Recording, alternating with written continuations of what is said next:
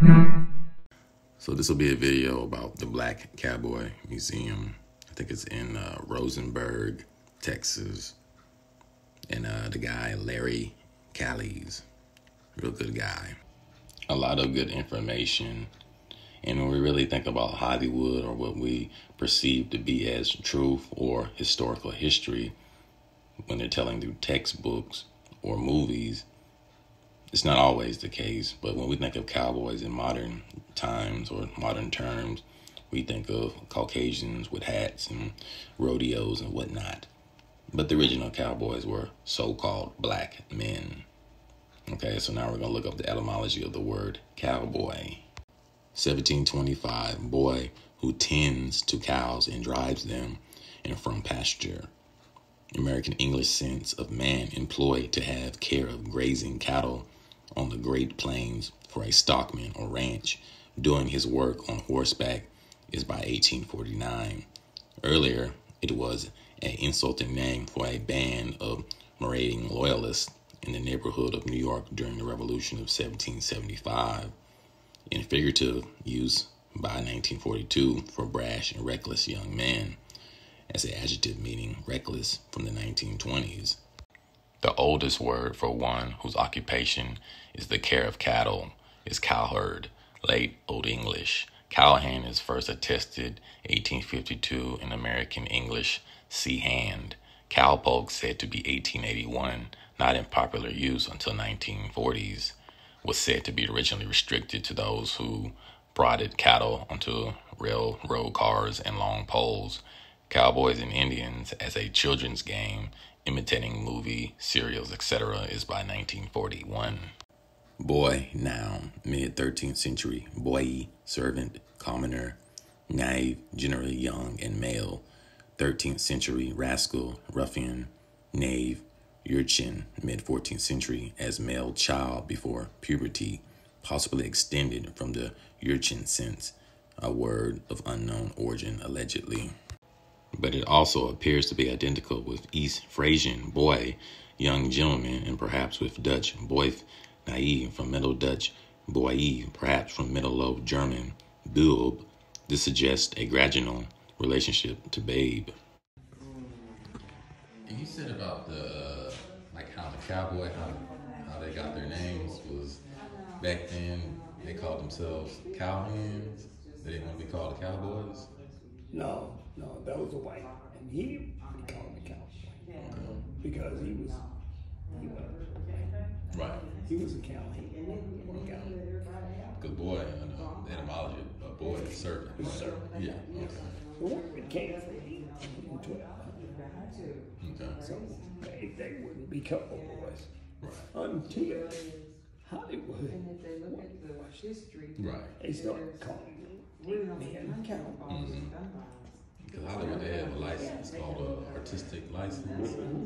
So it's, a lot of the movies, and it's not based in reality or truth, especially for characters.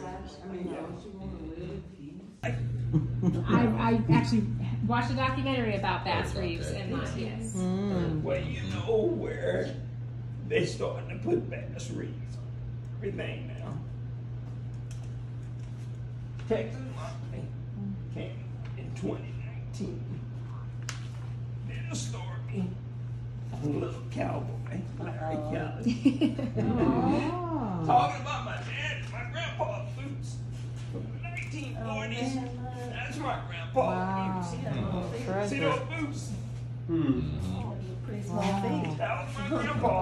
This was Texas Monthly in 2019. Cool. I told him about Bass Reeves, the real adventure. Guess what? Look who's on the front page. 2021, they come out 2 years later talking about Bass Reeves. Spreading the word all That's him right there. That's him. Yeah. Yep.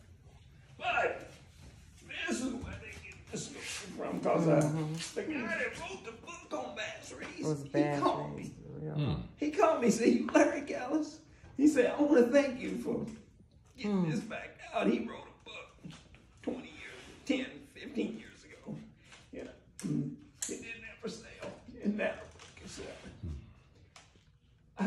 you send me some Commission. Alright, y'all know the story of the Lone Ranger. Well, just what you just told You know us. the story.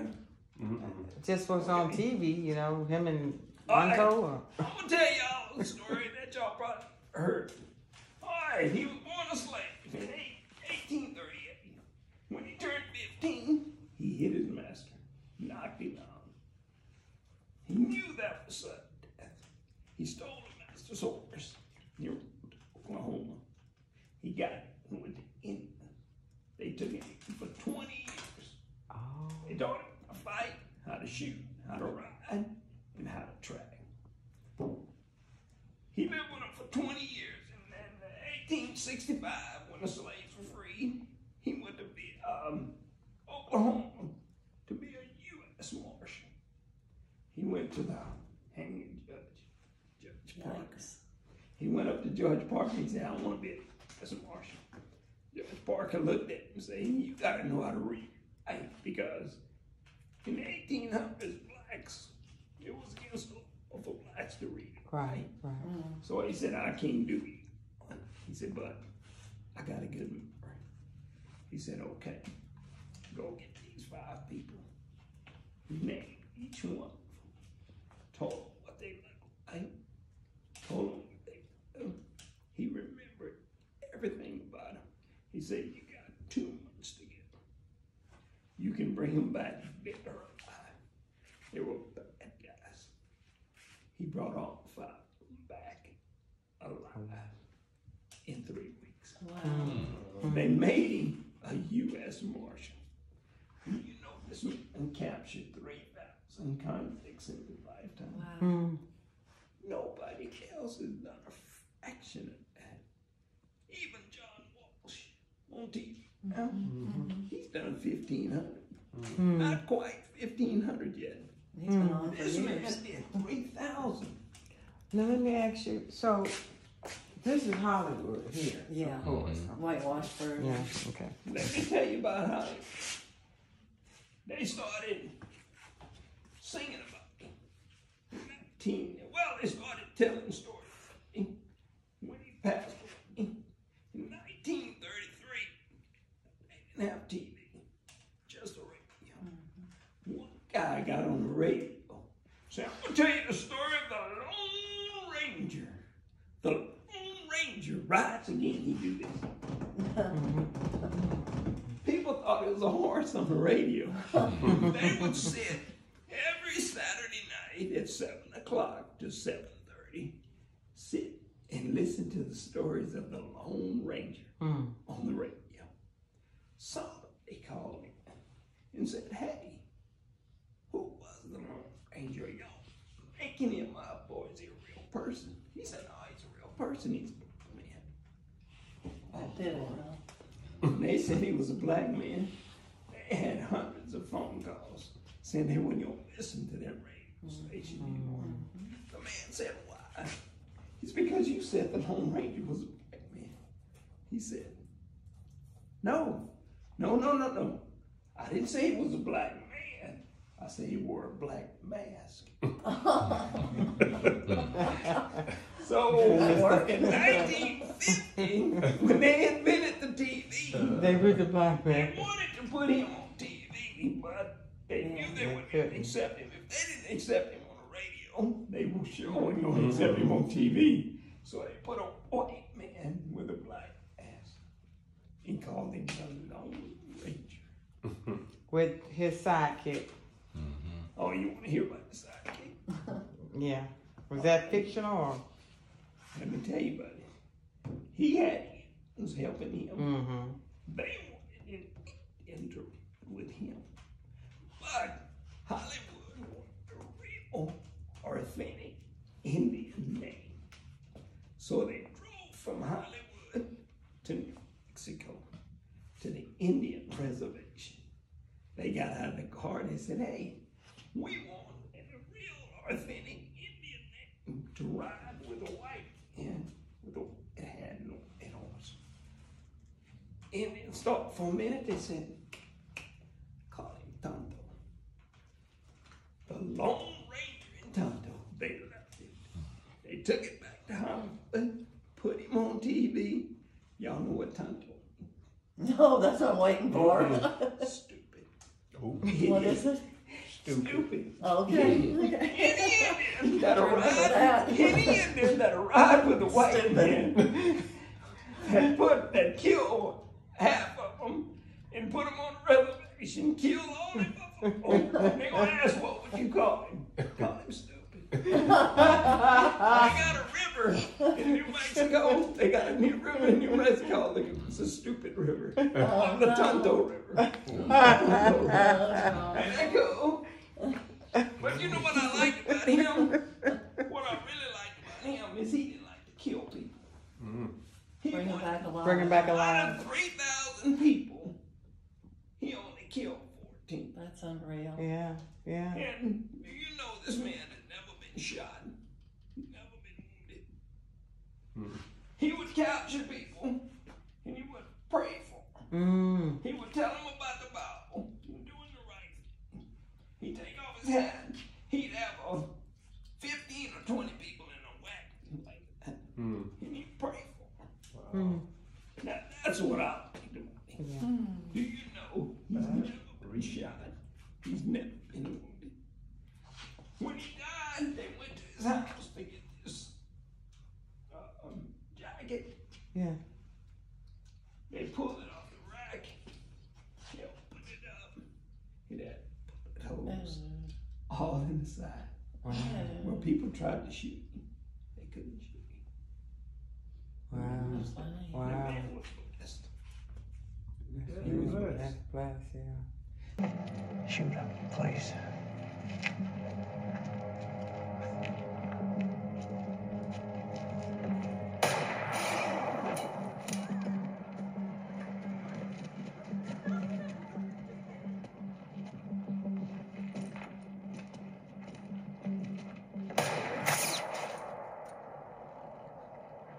What are you standing around for?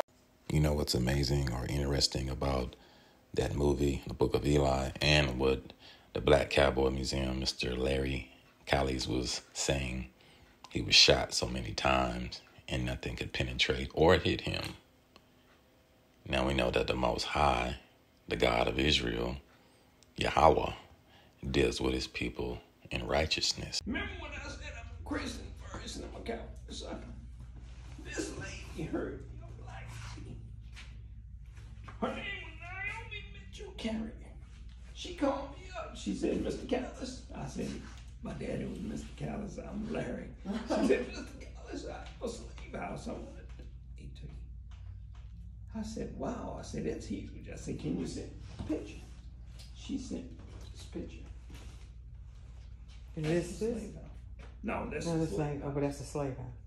I said, where is it? She said, it's in pieces. It's in Muscatine, Texas. I said, I got a 16-foot hay trailer. I can come pick it up. But when I was driving to pick it up, my heart was beating because of her last name. I jumped out of my truck when I got there. I said, ma'am, the Mitchells. I said, where'd y'all come from? She said, we came from Hallettsville. I said, that's where my mom's from. She looked at me, she said, well, hello, cuz. I said, whoa, wait a minute. How do you know we're cousins? She said, I bet your mom is complaining. I said, yeah, but she won't tell me. She said, she's mixed with the slave owner in Hallettsville. That's where she came. These people are from Hallettsville. Yeah. Well, hello, cuz. Anyway, I said, how do you know this? How do you know that he came, a slave owner was in Hallettsville? And she said, look up a Texas man, James Kerr.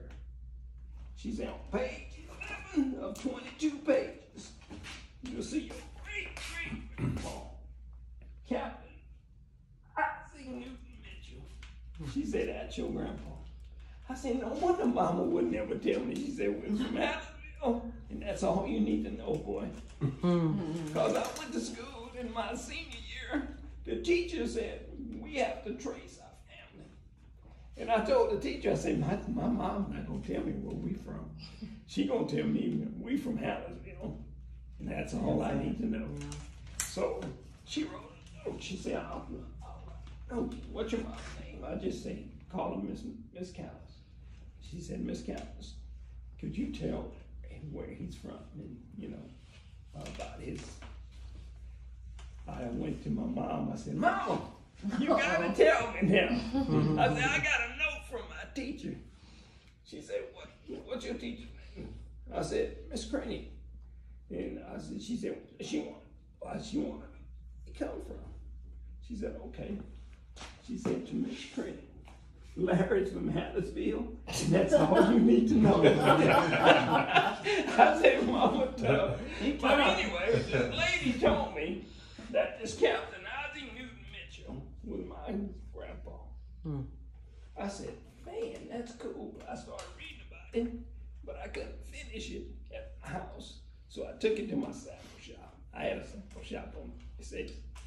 And my cousin from Campo walks in. He said, what you reading, cuz? I said, I'm reading about the great-great-grandpa. He said, read about the first one.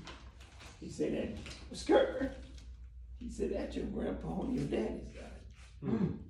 I said, how do you know that? He said, Larry, all the Callises are from Edna, Texas. Y'all are from El Campo. Y'all know Edna, El Campo. Well, I was from El Campo. The other Callises were from Edna. Daddy always told me, he said, don't you ever go to date no girls in Edna. He said they're gonna be kin to you. So I never went there. But these people from Edna knew that Major James Kerr was a minister of the gospel. He was having kids by slaves, and he wrote it in his Bible. He had 12 kids by the slaves. 1, 2, 3, 4, 5, 6 by Cynthia. I think he liked her. I got to thinking, I said, who's my oldest relative? I bet you I got a grandpa around in here. I said, my Uncle Willie. Remember when I told you about my Uncle Willie? He was born June 19th, 1919. Okay. I called him up. He still lived in El Campo. I said, Uncle Willie, how far can you go back? Uncle Willie said, I heard him, but I said, what? He still whispered, we had a white grandma. I said, can I come see you? Because he ain't gonna talk over He's the gonna phone. tell the truth. I went to see him. He said her name was Alice. She was born March 24th, 1838. That's her. Wow. So I said, I found my grandma.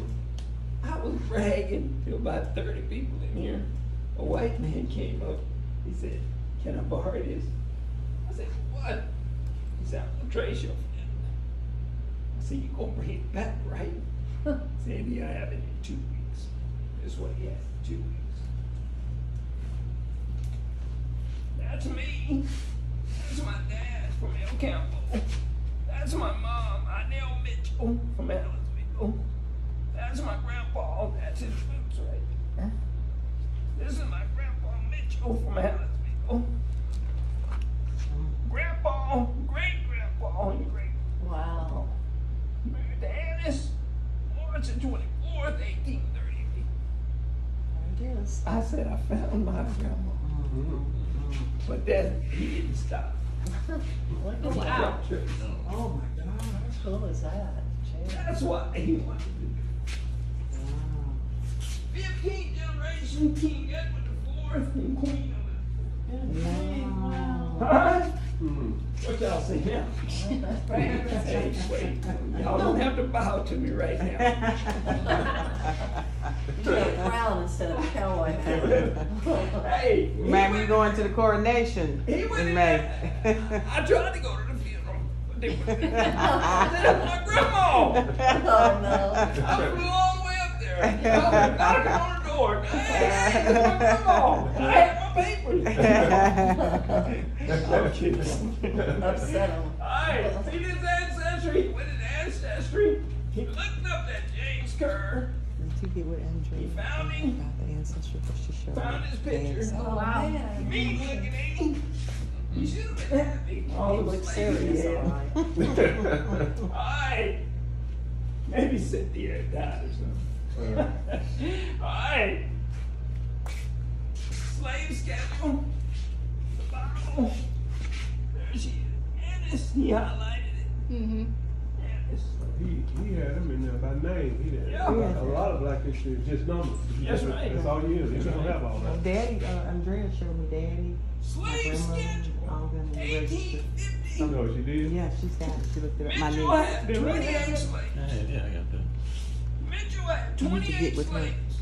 1, 2, 3, 4 mulatto kids. Kerr had 17 slaves and 12 mulatto kids. But see, that's another part too of the history when you say mulatto kids. So that's why people need to know that, you know, okay, so the slave owner had his wife, and then he had a concubine, Concubine. called concubine, and then that's why you have, I look like I look, and I got a sister and brother that's his complexion, because it's all in the genes, Yeah. but it's all through this history Yes. that was. Whether we had no control over that. None of us did. I agree with that part of it, but this is what was. There's no way around what was. You know, we're here now, so we should be all getting along because, I mean, that's just what was. Somebody called me a year ago. He went through Ancestry. When you go through Ancestry, you leave a trail. He called me and said, "You learned California?" "Yeah." He said, "I want to thank you for going to Ancestry." I said, "How did you do that?" I said, "A white man did." He said, "Well, thank you for it." I said, "I will." We got to talking. He said, "We got a lot in common." I said, "What do we have in common?" He said, "Cowboy."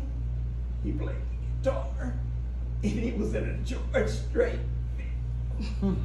When he was in a George Strait video, I said to myself, I ain't never seen no black in George Strait video.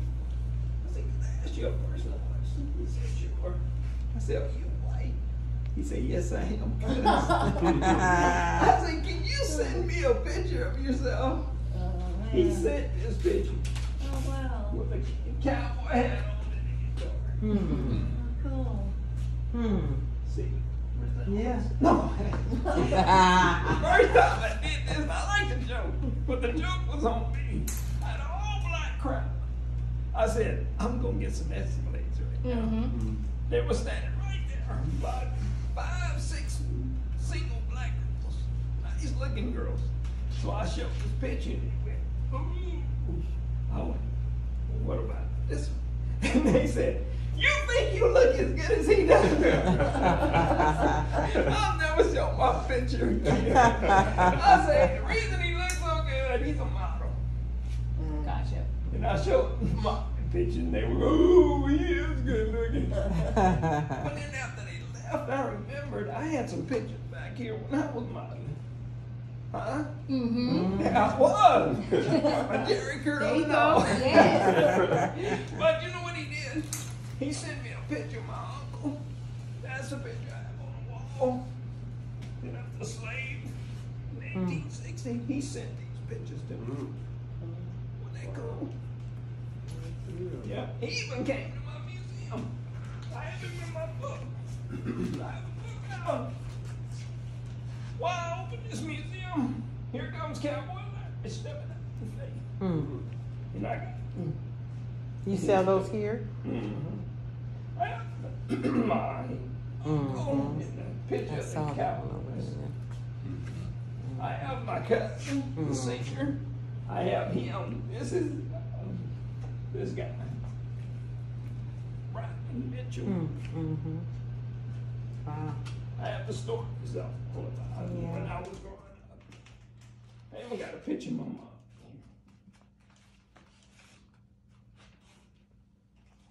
That's my mom. Oh, okay. She still living? Huh? She still alive? Oh, She passed away. Mike passed away. I had a picture of her mom. Here somewhere. I guess not. I'm a huge. I always, I say